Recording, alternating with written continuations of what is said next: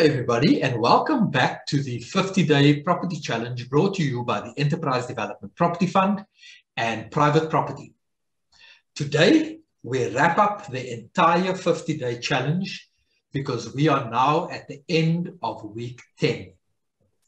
We'd like to thank Jared and Matt Al for their engagement with us and the process that we've run through these last 10 weeks where we help them to purchase, for Jared, in Jared's case, his first property, but in Matt Al's case, her third and even fourth property. As you have seen in the previous sessions, Matt Al is now finalizing her third and fourth property, and Jared has already taken transfer of his property, which was a bit unexpected because actually during 50 days, we don't really expect you to take transfer yet. All we really expect you to do is to decide on your strategy, go and find the deals, make the offer, raise your capital, and then wait for the transfer to happen. But because Jared actually had his funds available, he was able to actually take transfer during the 50 days. So congratulations to him and congratulations to Matt Al for being at that stage now where she is finalizing her third and fourth deals already, and hopefully in the next couple of weeks she will also take transfer. They are still in the program for another 3 more years, and this first part of the program, the 50-day challenge, was really just to test their mettle and to see how quickly they can start their portfolio. So yeah, we've decided today, instead of wrapping up with Matt Al and Jared, because we've already done so with them, we decided today to bring some of our students into the 50-day challenge to see where they are at in their process and where they started, what they wanted to do, and how long they've been on the program and what they've achieved thus far. So I'd like to welcome into the room today Mark Quickfall, Dwayne Duplessis, Yolanda Eli, Brent Letchett, and Kanisile Makaya. So the first question that I'm going to ask, and we'll start with Mark, we'll move on to Dwayne, Yolanda, Brent, and then Kanisile. How long you've been on the program, and when you started the program, what did you expect from the Enterprise Development Property Fund? Mark? Hi, Nigel. I started in 2019 and I thought I was going to get a house for free. It didn't turn out that way. It takes some work. Yeah, so I started in 2019, and as I told you before, I'm not leaving. So I don't know if I'm supposed to say that for this video, but you've got me for life now, eh? Partnership for life. No, that is for sure. So you and I have had that conversation, and I think it probably is echoed throughout the entire student body of the Enterprise Development Property Fund, that once they start with us, that they actually never want to leave because of all the support that you guys get and all of the fundraising opportunities there are within the program. So you've been with us since 2019, but unfortunately because of COVID, you haven't graduated yet because you haven't completed the entire course, even though, as far as I know, you've already bought your first property. Am I correct? Yes, 100% correct. We're in process now of a couple of more, but I'll give you some more details later when I get my chance. Fantastic. Dwayne, can I ask you the same question? When did you start and what did you expect? Because if my understanding is correct, you and Mark have actually partnered in your business in order to build a portfolio. Is that right? Yes, that's correct, Nigel. I started the course in 2020, so I'm in my 3rd year. And what I expected from the program was to bridge that gap between taking deals and connecting them to people with finance or money. And so the EDPF, that was my expectation, to take the deals that I had on the table, but to close it, I didn't have the knowledge or the expertise. So it was to bridge that gap, that knowledge gap. And yeah, that was my expectation. And I must say, I'm getting that support from the EDPF. Yeah. That's fantastic to hear. I'm so glad that we actually were able to, other than Mark who wanted a house for free, we were able to meet your expectations, which is fantastic. I'm so glad that we were able to do that. Yolanda, same question to you. You are now a first year, I think, if I'm not mistaken. Yeah, fresh out of class. So I started in Feb this year, and my expectation was just to get to know what I don't know. Like you think, oh, I'm just going to go buy a house and rent it out and then it's going to make money. But then when you start, then you're just like, oh, there's so much knowledge that's just, it's not given to you. So you have to go out and find it. And I think I've definitely found it. That's fantastic. I mean, you actually amaze me because just like with Brent as well, who's a first year, we've had some conversations one-on-one, and I very quickly realized that actually you already have what you need. All you needed to do was identify it and then actually access the opportunity that was available to you already. But we'll talk about that a little bit later. I see Kanya Ngonyama has joined us as well. Welcome, Kanya. We'll get to you as soon as possible. But just quickly, Brent, you are also first year, am I correct? That's correct, yes, Nigel. Also started. What was your expectation? Yeah, no, look, it was, of course, to learn how to start a property portfolio. And also just to educate myself further on property as a whole, because what I found is that, I mean, you read all these books all the years, and you see what guys do and what people do, but then you yourself are also, you're still lost because there's this missing piece of, okay, so this guy bought it through a company, property through a company, but how did he actually go about it? Who did he speak to?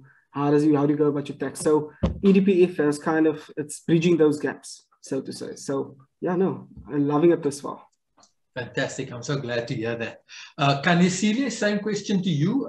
You started, I think, last year, if I'm not mistaken. What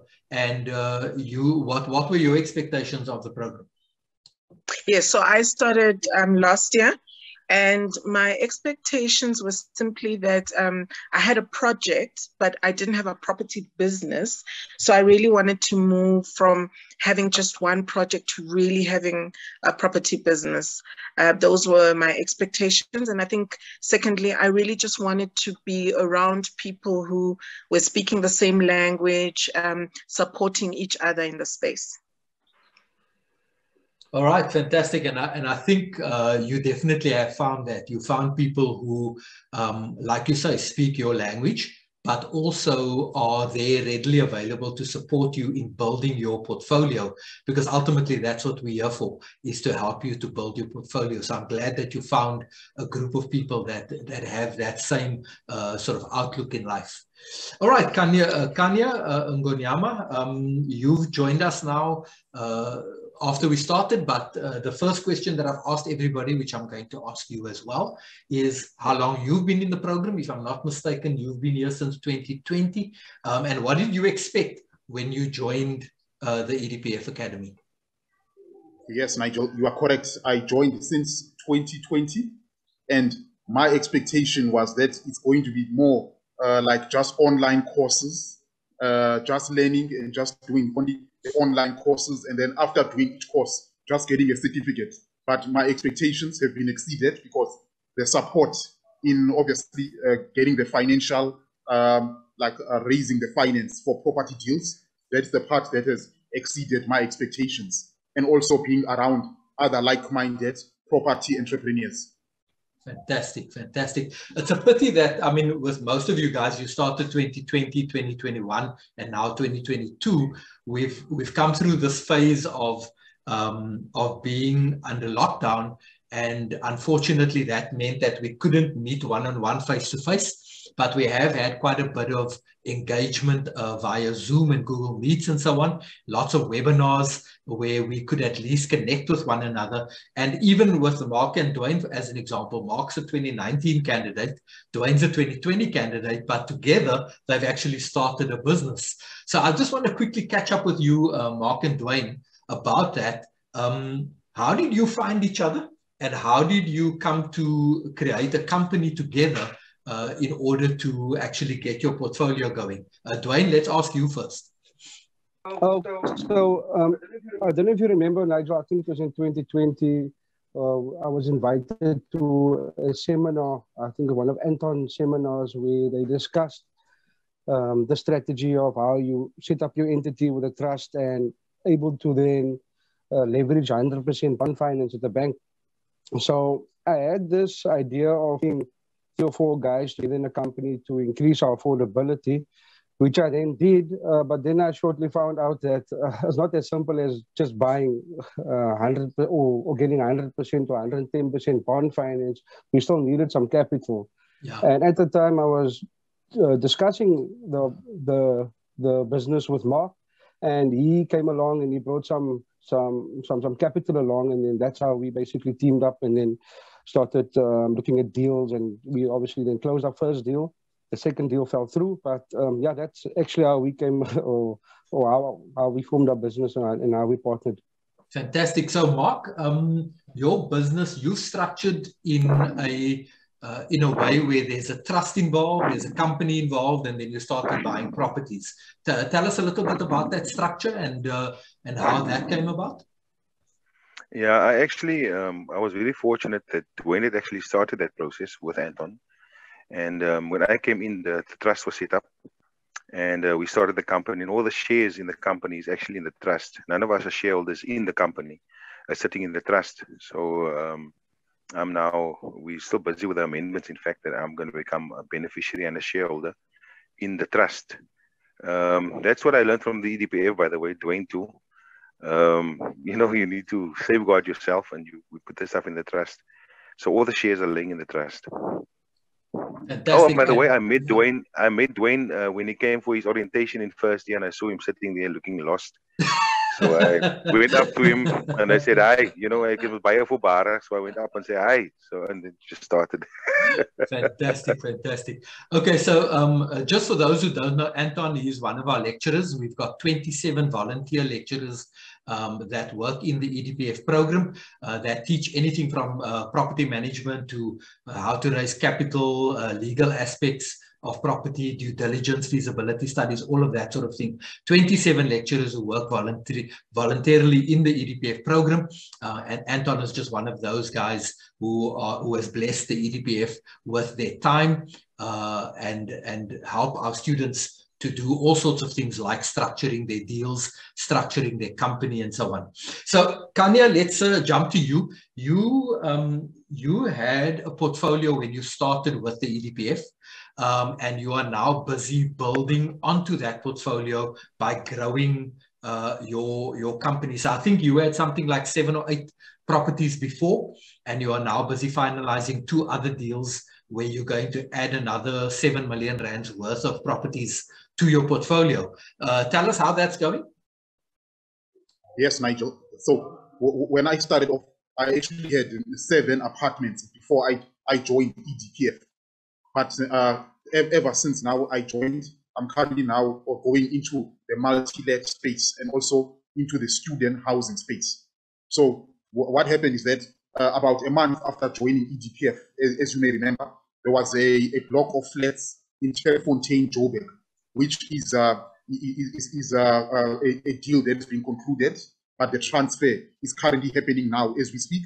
And also there was also a student building in Port Elizabeth where the funding for it has just been approved by TAF. So that will also be going through soon. So I started off like just being like in your sectional titles, but I realized that the problem with sectional titles, yes, it's a good way to start as an investor, but the levies can actually lessen your profits. Hence why I'm going into multi-lets. Yeah, that's a true story that you've got there in terms of the fact that having a property that is within a complex where you actually don't have control over the entire complex, those levies can become very heavy and very expensive and cut into your cash flow when you purchase them. So your sort of flip from going into single residential within a complex into the multi-let kind of scenario where you're buying, one example, where you're buying a block of flats with 10 units in it, you're actually buying the entire block, which is phenomenal. And we at the EDPF are helping you to do that. So I mean, as always, we're glad to be part of that journey where we're allowing you or helping you to not only structure the deal, but to also raise the capital. Kanisile, when you started with us, you were nearly complete in a process of building a block of 66 units. Tell us a little bit about the support you've received from the Gauteng Partnership Fund and how that's been going since you joined the EDPF. Okay, great, wonderful. In 2013, the EDPF, which is the Emerging Property Developer Program, I applied around 2013, 2012, 2013, but it had probably opened about 2 or 3 years before that. And I was a successful applicant in 2013, but I really didn't get a deal going until about 2014, 2015. It took me a while to find the right property that was affordable, but eventually I found a property on auction in Benoni. And it fitted my budget, and so I bought in Benoni. And then I went back to the GPF, the Gauteng Partnership Fund, to apply, and I was successful. So initially, when we were taken onto the program, we were meant to do deals of about 15 million rand. But I think the idea at the time was that GPF would hold my hand for a bigger deal because, you know, it was quite a large space. It was 3,400 square meters, and it allowed 66 units. So that's how I really then went on to do what is in my mind a mega deal, which was the 66 units. And yeah, it's just been an incredibly amazing journey, a very challenging journey. And I've had all sorts of challenges. For instance, there were almost 2 years when my contractor did not have money to continue with the building. In hindsight, I think if I was already in the EDPF program, we would have then launched a legal play around replacing the contractor, but it didn't happen. And so it delayed the project. And when I was then done with the project about a year ago, the municipal regulations around fire had changed. And so then I really needed your help, Nigel, and that of the EDPF to then move, you know, the transaction along. And yeah, I think we would need a whole hour to discuss all the challenges, but I think we're almost there. We're almost there with the project, yeah. But I think also, I mean, at the end of the day now, in fact, not even a week or two ago, we finalized with the Gauteng Partnership Fund that they would extend your facility, that they would capitalize the interest that has built up over this period because of this delay with the municipality, that they in fact actually then secured a meeting with the municipality to try and resolve this issue. And hopefully in the next 4 to 6 weeks, you'll be able to get your occupational certificate. Am I correct? Yes, indeed. That is the plan. Yeah, because you know, with that occupational certificate, at least we can start tenanting and trying to, because it's a lovely building, it's ready. It just needs the occupational certificate. No, yeah, for sure. Absolutely. Look, I've seen pictures. I haven't been there myself, but I've seen pictures and it is absolutely beautiful. And I think you're going to be hugely successful once you get your occupation certificate. Thank you. Okay, guys. So we're going to take a bit of a break for a minute just to pay the bills. And then we'll be back shortly after this.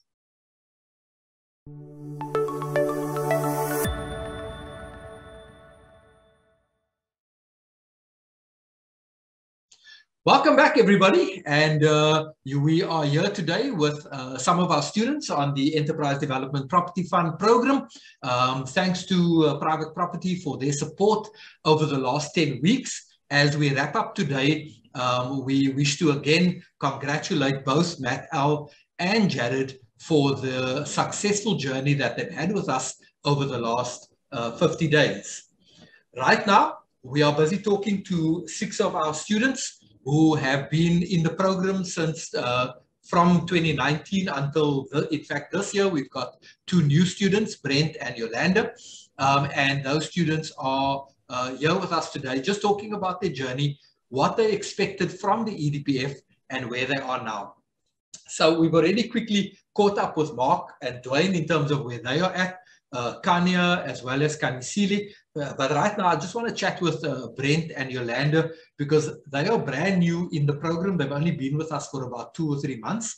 And already, both of them have secured some deals or structure where they would be able to generate income from a property portfolio, if not immediately, within the next couple of months or maybe even a year or so. So let's start with Brent this time. Brent, we had a conversation not so long ago where we won't mention your company's name, but you work for a company that does developments. And we were talking about you not being able to find the right deals. And I said something to you about the deal sitting right under your nose. If you recall that conversation, maybe just give us a brief of what it is you then did. Okay, so a long story short, I work for a property development company, and my company is currently doing a development out in Somerset West. So yeah, it has always been, it is a challenge to find the correct deal, to find, you know, something that you can afford to buy. And after my conversation with Nigel just brought it up to me. He asked what I did. He asked me what developers busy with, and then he said, okay, why don't you just have a chat with your director and ask if you could get a deal. And the deal is securing one of our units at cost price. So I initially, I won't lie, was quite skeptical. I actually, after my Zoom call with Nigel, I gave my director a call, and I asked him the question out straight. Look, are you willing to give me one of the units at cost price? And I was surprised he actually said yes. So yes, that will be taking place. We're starting with construction end of April. So yeah, this year, that will be one of the deals that I will be securing. And yeah, maybe it will actually be my first property.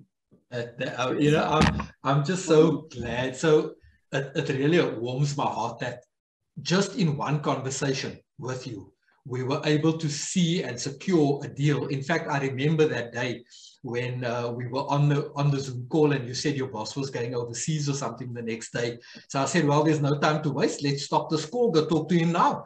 And then you WhatsApp me later to say the deal's done. You got one of the properties. So I'm just so glad that we were able to be part of that journey as well, where you are now within a couple of months of being in the program, you've already secured your first deal. And hopefully that will just help you to grow from strength to strength, because once that development is done, most likely because you got it at cost, when it's complete, that property will probably be worth about 40% more than what you bought it for. So you can either sell it, take a profit, and then make your next deal happen, or leverage it in order to then take the capital there, the equity that is left in it, in order to then go and do your next deal. So instead of selling and buying and one more, you can actually use the equity to buy a second property and start building your portfolio rather than starting your portfolio over again. So I'm very glad that we were part of that deal as well. So congratulations on that. So let's jump to Yolanda. Yolanda, you and I also had such a similar conversation, except that your properties were actually already in your hands, and that I told you to do something else. Just give us a brief of what that conversation was about, and where you are at with that process at the moment. So I actually had I bought land in 2014 with the normal, this is what people do. You buy land, you be like, I'll build my retirement house there one day. And then obviously I'm far from retirement. So I was like, it's still there. But we're actually going to start developing that land to let, so that it can start generating money and me not just paying the rates every month and be like, oh, it's fine, it's paid for, it's okay. There's also different pockets of land that are discovered through the EDPF that you can actually build more than one house on one property. So using that idea, there's lots of homes available with big backyards. And so we are going to delve into that space with, can I say the name of the company that you gave me? If you want to. So I'm going to be in contact with BitProp just to see what that structure is about and how we can actually go about developing places for people that's affordable to live in, whether it's a backyard development or starting a whole new development on a random piece of land that the council's not doing anything on. Yeah, that's awesome. Yeah, no, BitProp is one of those organizations that support the EDPF program. We've got 56 such companies that either support through services or funding like BitProp does. Everybody who's on the program have access to these companies, whether it be quantity surveyors, town planners, architects, lawyers, accountants, tax consultants. You guys have access to all of those people at a hugely discounted rate. And in some cases, they don't even charge for the services that they give you. So I'm very glad that we could at least give you that kind of support. And hopefully that will allow you to build not just on this one piece of land that you've got, but on many such properties. I know you, for example, with your sister, you've also got a family piece of land with a building on it that we spoke about possibly building on there as well, and many other opportunities that you potentially have.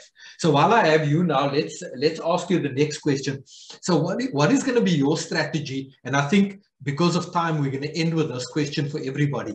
Now that you've been in the program for a couple of months, couple of years with the rest of the guys, what is your strategy going forward? What are you going to pursue from an investment perspective? So I'm going to start with buy to let, but with the eventual, like the end goal is going to be develop to either develop to sell or develop to let. It depends on how the world goes. But I definitely do want to get into building affordable houses in spaces that people actually need to be. So if you work 60 kilometers away from home, there's a piece of land close to where you are. No, for sure. I can build your house for you to live. Awesome. Brent, your strategy going forward? Well, yeah, no. Literally, my main thing is just going to be focusing on cash flow. So single residential will then later focus on multi-lets. Commercial space, of course, is like everyone knows, is standing a bit still at the moment. But yeah, ultimately becoming a full-time property investor and developer. So where I am currently working to do that on a larger scale. Focusing on low-cost housing, focusing actually across the entire array, low-cost housing, or so to say, houses for our middle class as well. And yeah, I don't think I'll probably move into the upper class, but yeah, focus on middle and lower class housing.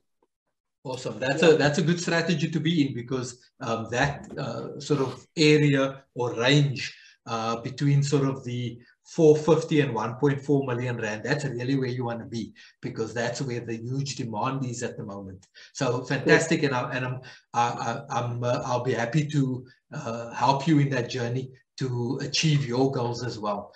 Kanya, what is your sort of strategy for the future? I know you're now moving into multi-lets, but we also spoke about possibly going into some commercial as well.